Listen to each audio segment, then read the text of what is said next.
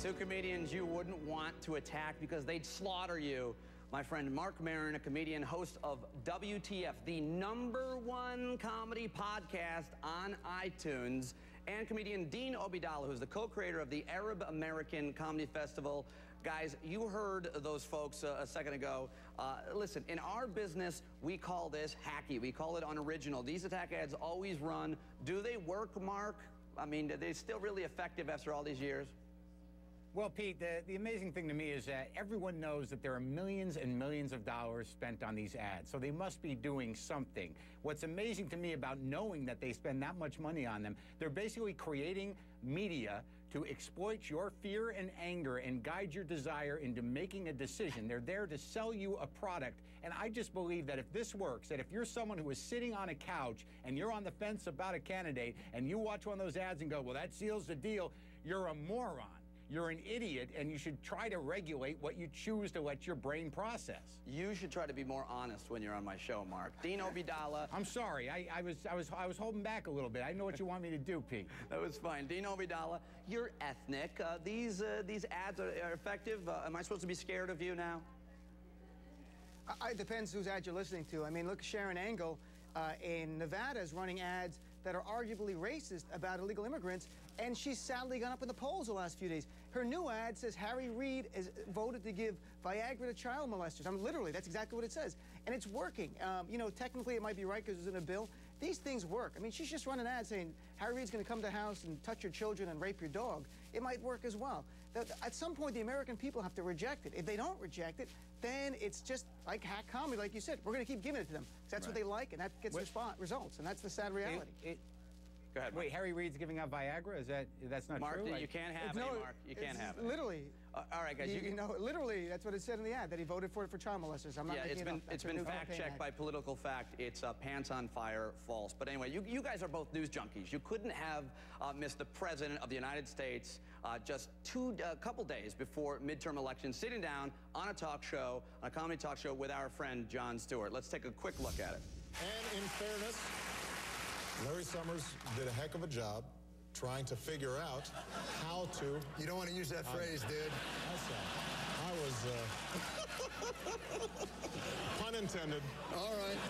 All right, Marc Maron, what's worse, that President Obama walked right into President Bush's heck of a job, Brownie phrase, or that Jon Stewart called the President of the United States dude?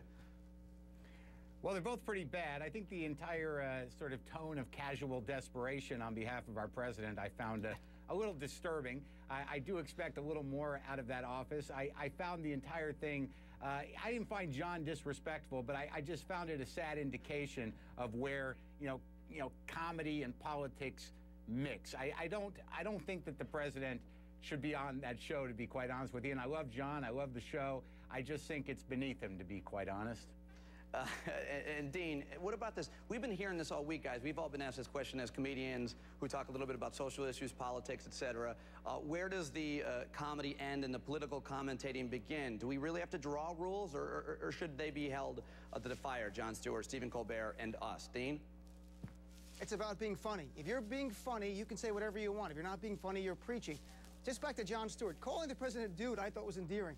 I don't think Obama's a dude. I think he's more like a professor. I think Bush was a dude and Clinton was a player. Those terms would have worked well for those guys.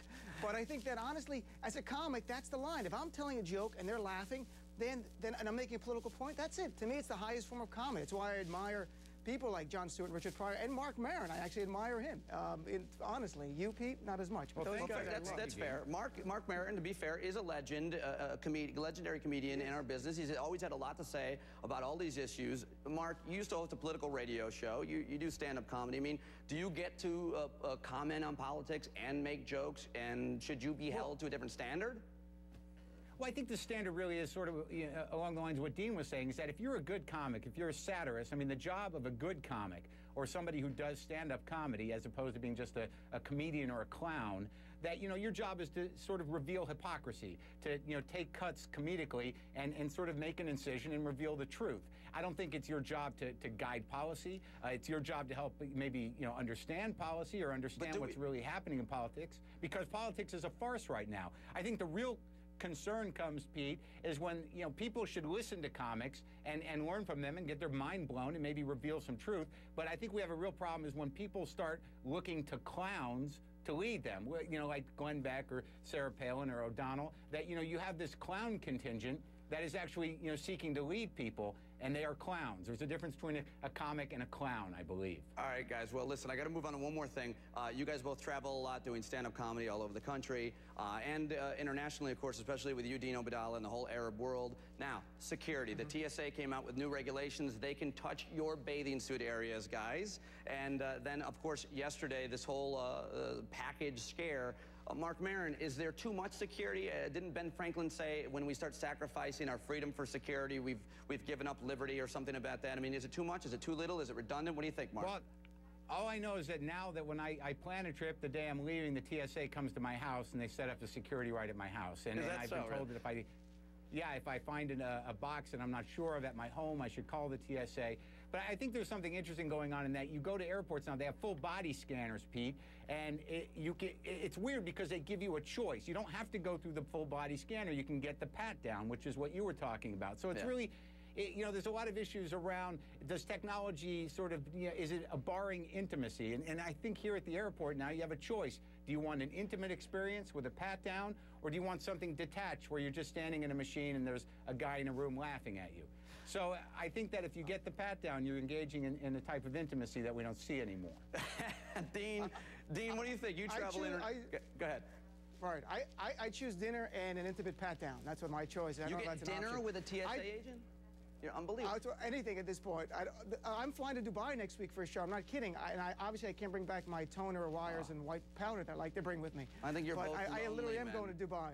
Well, I'm Dean, going to Dubai next week for a show. When you travel internationally, though, Dean, what are the different standards of traveling internationally with their security? I hear the Israelis are the greatest at this because they literally ask you a question, hey, do you have a bomb on you? What's the difference in the security measures internationally and here at home? What do you think, Dean?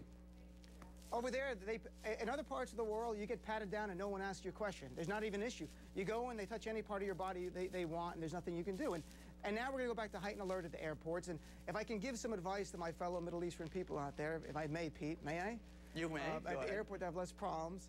My biggest advice to them, my slogan is, remember this: dress white, make your flight. Dress brown, never leave town. And that's the only advice I can give to brown people out there, because we're going back to high alert at the airports. It's going to be pat downs. You're going to go through the airport security naked. They're going to see you're naked. I mean, for Arabs like me, they're going to be asking questions like, do you have a full-body cashmere sweater under your clothing? We are hairy people. So it's not going to be a good time for us. It's going to be embarrassing and intrusive. It's not going to be a good time for us. Marc Maron, you have the #1 comedy podcast on iTunes, and yet you've rejected Arab comedians. Do you want to address that with Dean Obeidallah right now? That's not true. I've had Persian comedians on. I've had a comedian from Pakistan not on, Arab. and I'm not Arab. I know that, Dean, but I'm more than willing to reach out as a Jew to you to say, come on my show. Let's bury the hatchet here, Dean. Let's the two of us, we'll sit down, we'll have a comedic summit when I'm in New York, and you'll be on WTF. You guys are great. Go to WTF. I reject your truce. Really? Really? Wow. Well, we'll have to... I'm kidding. I'm there. We'll have to figure this out. Go to WTFpod.com for Marc Maron. Listen to that really great podcast with great comedians like Dean Obeidallah, we hope, and ArabComedy.com. Thanks so much, both of you guys. Great to talk to you, of course. This next woman that